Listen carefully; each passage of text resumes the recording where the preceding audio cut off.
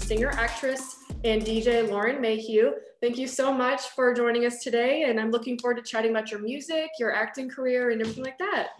For sure. Thank you for having me. I'm excited to be here.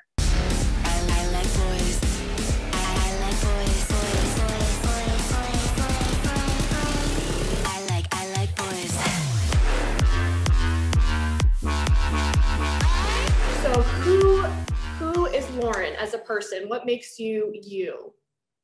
I'd say people would say the things that make me me. I'm pretty adventurous and outgoing. I love trying new things. I love going new places, and I love people. So I like meeting people from all walks of life. Even when I'm traveling, sometimes, you meet a person that you never see again, but just that 5 minutes that you meet them or interact with them can stay with you or change something about how you look at the world. So I think that that's always like a really cool way to look at things. I love that. I do that as well. Like, I love interacting, meeting new people. One of my goals is if I can meet a new person and make them smile, or, if they're having a bad day, I always try to think about that. So I love that. You never know how much people actually need that. So. Exactly. It is hard right now out there. So the world needs more people like that, I think. True. Okay, so I would love to know who or what influenced your decision to pursue music. I know you've been in the industry for a while now, and I would love to hear about your journey into that. So, there wasn't like one person necessarily from when I was a kid that it super encouraged me. I think something inside me, I always knew that I wanted to perform and that I wanted to sing. I mean, my mom will tell me stories about when I was a little girl, or I'd be in an elevator or something, and I'd turn to a stranger and be like, "Hi, want to hear me sing?" And before they'd even could respond, I would just bust out in song. So they really didn't have a choice. Yeah, but I am very lucky though. Speaking about my parents, they were incredibly, incredibly supportive, and I definitely wouldn't be where I am today if it wasn't for them. It wasn't anything that they, by any means, would have pushed me into or would have thought for me to do. My dad's a doctor. My mom's a nurse. I think the thing we were a little bit wary about the entertainment industry. But I think because I was so passionate about it and so excited about it that they're like, all right, well, this is what you want to do. As long as you get good grades, we'll treat this like soccer practice or like basketball practice or whatever. Right. That's awesome. It's funny you say that about the elevator story. My daughter is the exact same way. She's only 5, already running around the house, writing her own songs and singing for anyone that will listen. And I love seeing that. So I love that so much. That is so cute. Yeah. Okay, so bouncing back to that, like your journey into the music industry. So you said your parents are always supportive. What was kind of like your first experience with like in the industry? So I actually started off, well, I guess I kind of started acting and singing at the same time. I was in musical theater first when I was a kid. Wow. And I booked a Broadway musical when I was 10. But at the same time, I booked a TV show called The Reppies that was a kids show that was on PBS. Okay. And at the time, the role that I booked was actually for Showboat the musical. And I don't know if you've ever seen that musical, but the role for the young girl is actually like not that big of a role. Okay. And the role in the TV show was like the main character. And it also shot in my hometown as opposed to in New York. That's so neat. Exactly. So we kind of made the decision based on those two things. And I ended up, going that direction. But it was awesome because even from that age, the TV show incorporated a lot of music. So I actually got to sing within the TV show. And then from there, I ended up leaving the show, and I was on a soap opera called Guiding Light for about 3 years. Wow. And then that's when I got signed to Epic Sony, and I was in a girl band called P.Y.T, and we opened up for Britney and Sync, Destiny's Child, 98 Degrees, toured all over the place. It was a crazy experience, but a lot of fun. How old were you when that started? I'm sorry. Yeah, I was like 12 to 17 or 18. And opening up for those acts, I can only imagine like just the insanity and amazing. Oh, it's crazy. Like 50,000 person arenas. And it was very trippy for a 13-year-old to, go and do that and perform for that many people. And then to come back to school because my parents kept me enrolled in regular school. I had a tutor when I was gone, but when I was in Tampa, I went to a private prep school. Wow. And coming back to regular school and just being a normal kid, So I basically lived the idea of real life. Yeah, like a real life Hannah Montana life or something. Yeah. That's awesome. Wow. I bet your childhood was not boring by any means. Constantly going. Not boring. Definitely not boring. Incredible. I love that so much. The funny, so I will get more into your acting career later. I have a couple of questions on that too. I remember that actually the first time ever seeing you on screen was in the movie Raise Your Voice. Yeah. And that was one of my favorite movies, like of all time. I actually just rewatched it a couple of weeks ago, which is funny. What was your experience like on set with that movie? I had such an amazing time. I mean, it was a great movie to be a part of because there were so many young, kid actors and young adult actors that were so talented and have gone on to do such amazing things. And so working with them was a dream. And we also just had so much fun off set. Like it was just such a happy set to be on. It was also cool getting to work with Hillary. It was funny actually. When in my screen test, I came and I met her and I'm thinking like, oh wow, this is gonna be so cool to meet Hillary Duff. And she walks like, oh my God, it's so good to meet you. She's like, I love P.Y.T. And I was like, what? Yeah, so apparently she had seen my band perform with Destiny's Child in Texas, where she's originally from, and knew my band and like had been a fan of our music. So I was like floored when that happened. That was like an unexpected turn of events. I didn't know was going to happen. So I'm sure that didn't hurt, if anything, for her giving me that vote. So I'm definitely grateful to her for that. That's incredible. I mean, so many amazing actors and actresses from that movie. And I mean, music is a massive part of my life as well. So I can only imagine like a movie about like a music life in a time like that, a storyline like that. I just always loved that storyline. Yeah, no, it is. And everyone did an incredible job. So that's really awesome to hear about that. I love that. Okay, so I would love to know what drew you to become a DJ. It's like kind of into like the club music EDM world. What drew you to that? So when I left P.Y.T, the music I was doing there we were kind of like a TLC or In Vogue or whatever, if you will, kind of like a pop urban R&B. So different than the stuff that I do now. When I first moved to LA and started working on music on my own and started writing my own music, I was actually doing a lot of pop rock and alternative rock music and stuff, which is also very different but just another influence of something that I loved. And I had this opportunity to work with an amazing band. But kind of shortly after that, the sound started merging to kind of like more electronic, still with the band, but more electronic in that scene. And then I had actually had the opportunity to go study abroad in college. I went to UCLA. And when I was studying abroad in Spain, I remember going to these nightclubs and hearing EDM and dance music for the first time and just falling in love. And I knew that was my jam. So I love it. I love EDM. I love going to the club and dance, like just dancing to it. It's just, you just feel it. I feel like it just courses through your body and you just like can feel inside of music. I don't know if that makes sense. For sure. No, it does. It definitely does. So I came back from Europe and started writing music with other producers and with other DJs and things like that. And then started touring, had the opportunity to actually do some really cool tours with different DJs in the Netherlands. And I started thinking to myself, I was like, man, I've done the band thing. I've done, the singer with the DJ thing, but I'm always reliant on someone else to be able to perform with me. So that's kind of how the DJing idea was born. I was like, man, I need to learn how to DJ so I can just be like self-sufficient and do this on my own. So that's kind of how it started.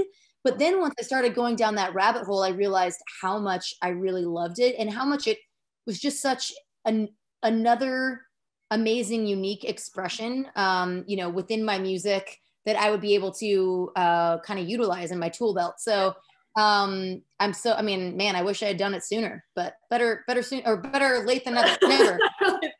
That's amazing. I really love that. Like, because you don't see as many female DJs in the world or in EDM artists and stuff like that. And so I love finding them, and also especially good ones as well. I mean, like your music is just incredible. I've had the chance to listen through, and I can definitely picture that in like, just the most amazing club setting and just dancing to. It's just great. I love it, and such an amazing, unique sound. So definitely a fan of that.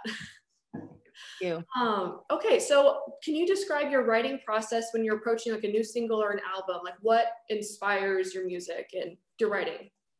So it's interesting. I mean, typically I really like writing to tracks that DJs send to me because that music kind of speaks to me. And then I usually kind of listen to the music itself and see like what kind of thoughts that kind of evokes in terms of a theme or whatever. But it definitely my, you know, what's going on in my world or my life at that time definitely also heavily affects it. Okay. Sometimes it works out that the song or the top line that I write to a certain track ends up not being the track that's used, and I end up, you know, having that top line available and send it to another DJ, and he creates something, or she creates something totally different that than what I had even had originally envisioned. So that's really kind of fun. And I love that collaborative aspect. And then from that kind of point, it's a back and forth really of, you know, tweaking this, tweaking that, like, oh, should we change this verse? Like, are we happy with that? Should we add ad libs here? What do we think about this effect? And, you know, that's something, especially in dance music, that I think is really important, because that, you know, if you do a vocal chop or if you do like that, really changes the overall vibe and energy of the song. So I think that that's almost just as important as the lyrics itself in a way. I agree. That's really cool. I love hearing everyone's process is so different with how they, you know, approach the music. Some people have like, oh, I have to do this, this, and this, like, you know, routine to even get into the writing mode. So I just love hearing everyone's unique process into that. Yeah. Okay, so not only do you have an exciting and thriving music career, but kind of what we mentioned earlier, you have also been a part of the TV and film industry. Tell us about your most recent project. I heard that you what is your character's name on TrollsTopia? Yeah, so I have a couple of really exciting things that have just happened. One, yes, TrollsTopia. It's on Hulu and Peacock TV, and actually just released a couple days ago that season 2 is greenlit. So that's coming out March 18th, which is very, very soon. But the first season came out this past year, November 19th of 2020. And I play Val Thundershock. I'm the queen of the rock and roll trolls. And I love that. She's so cute. She's purple. She has a crop top. She has pigtails with little skull and crossbone barrettes. She's adorable. And once again, it's amazing because I get to not only use my acting chops, but also sing in it as well. So that's a lot of fun. Right. That's awesome. I love that so much. I used to imagine, what is it like being a voice actor? Is that your first, or for an animated like series, is that your first one, or have you done like other voice acting jobs before? I actually, my first couple forays into animation were, one, I did this animated series through Ashton Kutcher's production company, and it was called The Blah Girls. It was kind of like a female version of South Park, if you will. Oh my gosh. Actually, I've heard of that. Okay. It was really funny. So it was just airing. It had a really big online following. They almost ended up doing a deal with MTV, and then it didn't end up working out, which was a bummer. But that was such a blast to be able to work on as well. And then I've actually done a lot of big video games. So I'm in Red Dead Redemption and Uncharted 4, and I was Harley Quinn in one of the WB video games. So those were kind of my first, I guess, things that I did in voiceover animation. Well, that is really exciting. You have kind of your hands in everything in like the entertainment industry, which is I well-rounded. I just feel like not doing the same thing all the time would just keep life just interesting and exciting. So it definitely does. And I feel like they kind of work together and blend together as well. Like one kind of feed off the other. Like there's been so many times where I've booked a TV show or a film, and if it's something that I do kind of on a more ongoing basis, I've been able to, you know, tell the director, oh, I do music too, and I've licensed songs to the TV show that I'm in, or vice versa. So that's been a really cool thing to be be able to blend the different aspects that I'm doing in my world. I do have one thing that just happened recently. I just found out last week. I booked a really awesome guest star role on a CBS show called FBI Most Wanted, which is really cool. What? Yeah, so I'm pumped. That's amazing. Yeah, so I'll start shooting that next week. And I can't say anything about my character or anything yet, but yeah, I'm really excited to be a part of the show. Well, congratulations. That is super exciting. And I love like crime shows and everything like that. So I'll make sure to watch that specifically. Yeah, that's so exciting. When do you, you know, when you begin filming, or you're not allowed to say any of that yet? Or I start filming next week. I actually don't know the air date of my episode yet. I think that it actually says in all the contracts that just got sent over, but I haven't even had it. I had a friend visiting me from out of town. So we actually, we snuck in a quick beach trip And I just dropped her off at the airport right before coming here and being able to talk to you. So I have an onslaught of emails after this that I have to attend to. I know exactly what that's like. So I won't keep you for too much longer. So another question I have, so once COVID is kind of a thing of the past and we're able to like be all together and go to shows and like do tours and stuff, do you have any like desire to tour or have any plans for that or any ideal tour? For sure, 100%. I mean, last year I got to do so much. I had been doing a residency in New York for Tao Group. I was playing at Lavo Marquee, which are the two biggest nightclubs there. Yeah. And then I secured like a couple months before COVID, a residency ongoing at Park MGM in Vegas, which was so much fun. I know, and I was starting to, I had already been doing their nightclub, which is called On the Record, but I was starting, or was supposed to be starting their pool party on Saturdays, and literally that first date was in March, and that was right when when the world stopped. I'm really excited to get back this year. I would really love. I mean, I don't know if it's going to happen this year or not. I mean, fingers crossed. But if festivals come back, that is really what I'd love to focus on, is being able to do some amazing dance music festivals. But I don't know if that's a thing that will happen soon. So we'll see. I've never been to a fest. Yeah, it's still on my bucket list to go to a festival. But I just seeing all the videos and just how much fun and just amazing that they look. I can only imagine what it would be like to play one. So. Absolutely incredible. Yes, the energy and I love also too that there's some music for everyone. So whether you're into deep house or whether you're into like big room or progressive or whatever you're into, there's a stage for that. So that's to switch it up and to be able to get all of your musical tastes appreciated, if you will. Exactly. Well, that's incredible. I really hope that in the most safe ways possible that the shows and everything can come back sooner than later. But I just miss going to live shows and just feeling the music in the room as it's happening, and not the virtual shows are amazing and it's just wonderful. We can still see the artists and still do that, but there's just nothing like being in the room. I totally agree. I've been lucky that I've been able to do actually a lot of virtual live stream DJ sets that have been sponsored by brands, which has been a cool way to give back to my fans because they've allowed me to do contests where all my fans can win things, and then I announce them live on the stream and then send it to them. So that's been really cool. I actually just did one yesterday for a jewelry brand called Yuzi Life, and they do like jewelry and hats and accessories and bags, and a bunch of people won some really cool backpacks and clutches. So that was cool. That's really exciting. I love that. Didn't you also play for the Super Bowl this year? Did I see that? Yeah, not at the actual Super Bowl. Although when I was much younger, I did actually perform at the actual Super Bowl when I was in my band P.Y.T. We opened up with Sting and Styx at the pregame, which was pretty amazing. So this was not as cool as that by any means.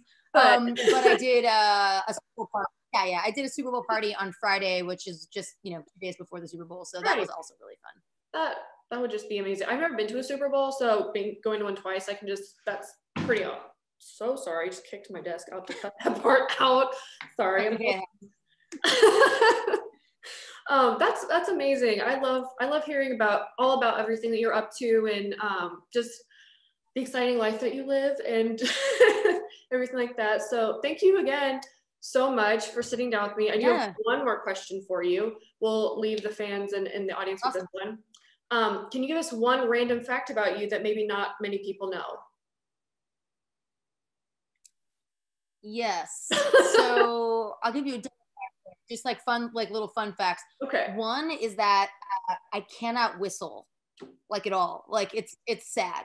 Like I try, and so for a singer, you would think that a singer would probably be able to, like, they go hand in hand. They do not, I assure you. And I may be the world's worst whistler. So that's one. And then just another. Yeah, it's such a weird fact, but totally true. And then the other thing is that my favorite dessert since I was a little girl is mint chocolate chip ice cream. Has to be the green kind from Baskin Robbins in a waffle cone, rainbow sprinkles. That's my jam. I do love mint chocolate chip ice cream. I've not had Baskin Robbins, so I might have to go try that because that's also one of my favorite ice creams. I don't know what it is. Like, sure it's just the food coloring that makes it green, but I don't know. To me, I'm like, it's got to be the green kind. It's no, totally different. I've had like the white mint chocolate chip. It just does not like the mint. It's almost like peppermint. Pepperminty, yes. As different yes, than like yes. the green mint. I don't know what it is. I don't know either. So, oh my goodness. But yes, now I need to go get some after this conversation.